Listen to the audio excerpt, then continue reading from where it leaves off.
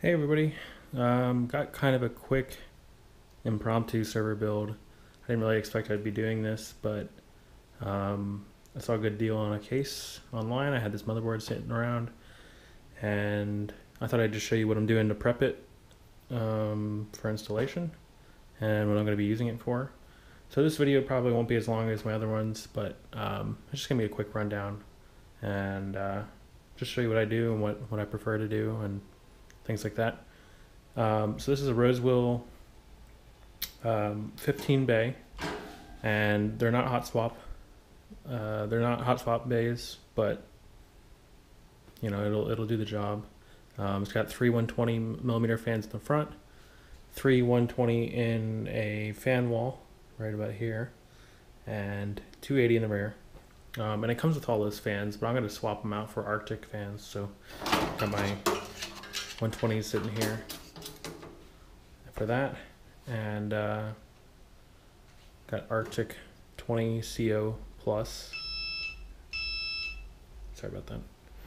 CO plus coolers for socket 2011, and this is the infamous at this point Intel S2600CP motherboard. And just need to put a power supply in. I haven't actually mounted this guy down yet, but what I did was line up all the standoffs except for one. Actually, I'm gonna move one up here. This guy's sitting about here, and it needs to be about there. So yeah, I like to open up the case, strip out the parts that I don't want, and then obviously replace the fans and get the motherboard standoffs situated. And then I think I'll drop the power supply in before I mount the motherboard. It'll be a little bit easier to screw these in on the top, and then we'll do the wiring and stuff later. Already took one drive cage out, and I took the front fan out. As you can see, these have the fan still in. So I think what I'm going to do, since this is going to be a really low power server, it's only got dual E5 2603 or quad core 1.8 gigahertz, no hyperthreading, no turbo boost, anything like that.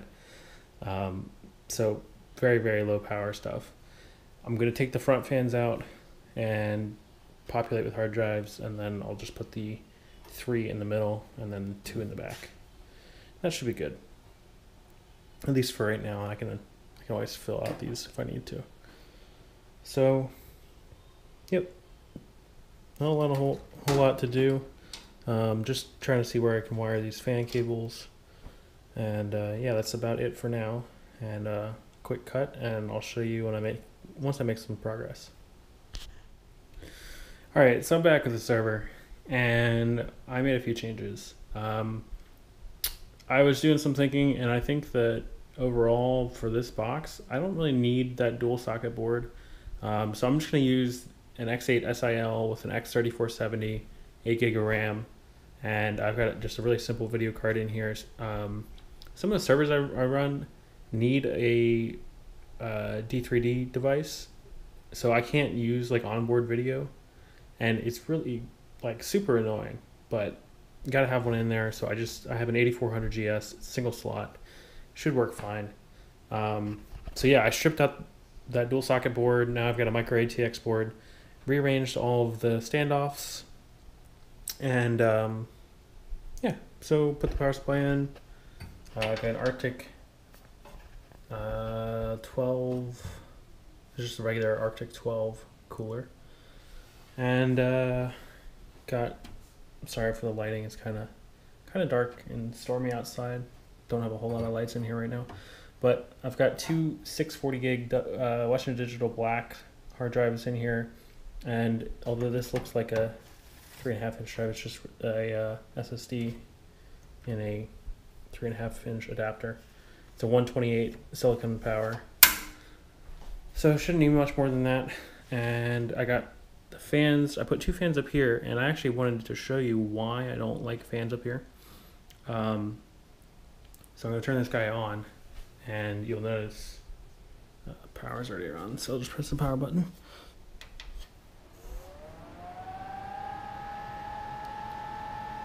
they are extremely noisy. And that is because the fan is right up against the grate. And when you have negative pressure like that right up against the grill, it's going to cause a lot more noise than like these, where the intake side is not blocked, but the exhaust side is. So yeah, I get they're different fans and they're going to sound differently. But this is a 92, these are 80s. Now I'm going to take these two 120s and put them in the fan wall, which kind of goes about here. And I'll show you in a minute that they don't make nearly as much noise on the fan wall. Now, unfortunately, this is the fan wall it comes with. So unfortunately, the fan wall is still blocked, but it's much less so. So actually, I might be able to... You know what? I might try to just mount these fans in reverse, and we'll see what happens. Let's see if the case allows that. If it does, then it'd be even better. So we'll go ahead and try that. And I have a funny thing to tell you at the end of the video about this motherboard, and I'll see if I can include some pictures too. But stick around for that, and I'll tell you that at the end, and I'll see you after the cut. Alright, so I got everything back together. I actually managed to put the fan wall in backwards, so the grill is on this side and the fans are on this side. So we're going to turn this guy on. Let's see what the noise is like. Button.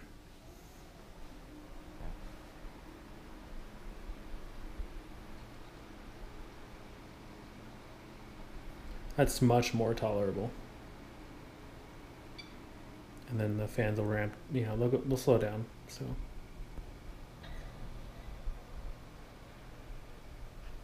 yeah, that's way better. Just to avoid that, don't put anything in front of your fans. I mean, you can kind of see if I'll hear a little bit if I put my hand in front of it. That was me touching it, but anyway, I think I made my point. So, the funny story about this motherboard, and you can find pictures on the Discord, we were moving things in the garage one day, kind of a day like today, and I found this case. It's kind of hard to see. It's a Lee & case. Got it brand new. It was like 25 bucks on sale. I got like 3 or 4 of these. And when I had a bunch of these X8SIL motherboards, I put the combos into these cases, thinking I'll use the case for something down the road, or I'll sell it. It'll be a nice like little server or NAS for someone if someone wants NAS. So I had a few of these left, and we were moving stuff in and out of the garage, and I moved the Roadster from the right garage out. And then one of these combos was sitting behind the Roadster, and we haven't really moved the car since we moved in. So it was just, you know, sitting back there. I was like, holy crap, I didn't know I had this. So brought it out, took it outside, and long story short, we closed up the garage and everything, and it sat outside.